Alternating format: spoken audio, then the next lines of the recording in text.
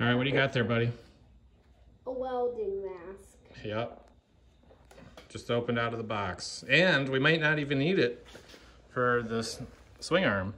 So I thought I was gonna have to cut some notches back here and bend it open, but I actually can kind of get this wheel in there. And that was not, for whatever reason, I looked at this a couple months ago, I couldn't get it, but this time it looks like I'll be able to.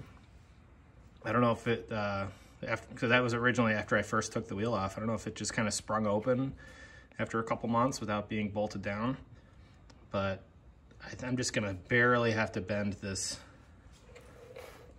to get it in there just a little bit better, just barely. So we're not cutting, we're not welding. We are gonna have to weld a bracket for the for this. So this goes on here, and we'll have to stick a little knob out like that. That'll go into this hole at the top there. Keeps it from spinning this way under high torque. And then we'll have to do something for the brake, some type of bracket for the brake back here for the caliper. This is how we're gonna try to bend this thing apart. I just got a little floor jack and just gonna stick it in between each of those, and it's only gotta go like a 1/4 of an inch, it's not much.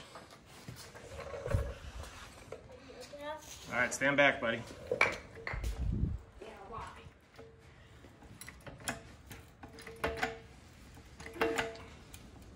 All right.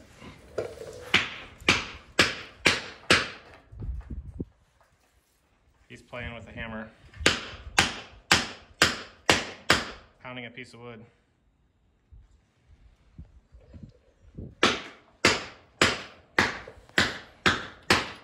Try letting this off and double check it again.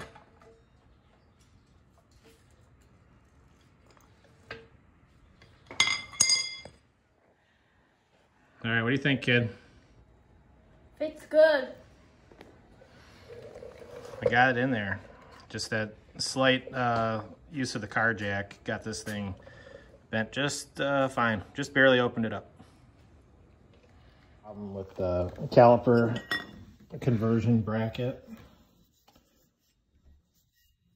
So this bike was originally set up for drum brakes, and we're putting a new hub motor on and wanted to put a disc on here with caliper. So this bracket, from what I've seen other people do,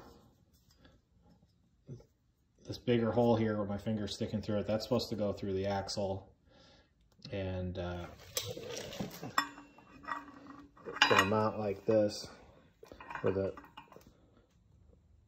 that front leg kind of faces towards the front of the bike. You have to have some kind of a brace on there to keep it from rotating. So it really won't fit to put it like that. I've seen other ones where maybe there'd be something, we could just weld a knob on the frame up here. But that doesn't work. So it's got to be like more like this. But the problem is this hole is too small. So you can see the axle there. It starts off a little smaller where it's threaded, and it gets bigger. So we're gonna have to ream this hole out, drill it a little bit bigger.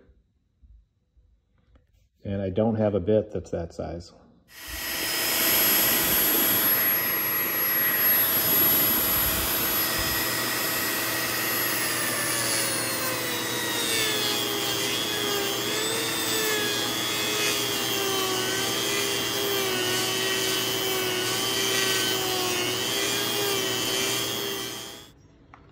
All right, so we were able to use the Dremel tool with just the sanding drum to open up that hole just a little bit. So before it wouldn't go on, and now, so that'll go all the way on. So that didn't take too much work. A little irritated it didn't fit before, but it wasn't hard to open that up.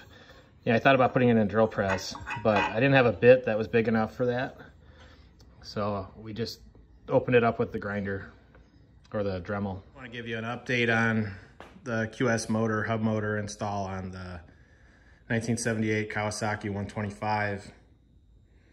So you can see I got it to fit now. So the brake and stuff over here was a little bit tricky, but figured out how it's gonna work. I had to open up the hole for the axle. So we've got just one spacer on the axle now.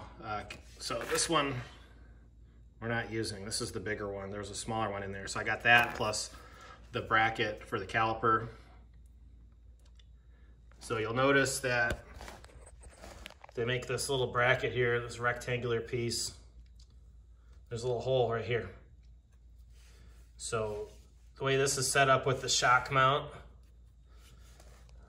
there's really not a spot I can drill a hole.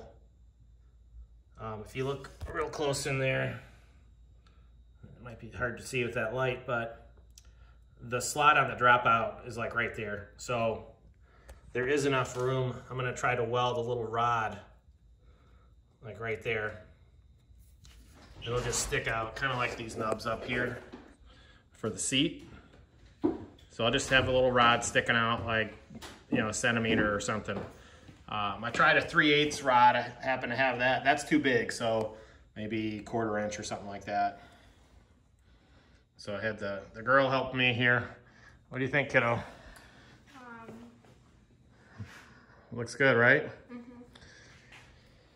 All right, so kind of worked out that this brake kit came with a lever that fits on the left side. So that's where the clutch would have been.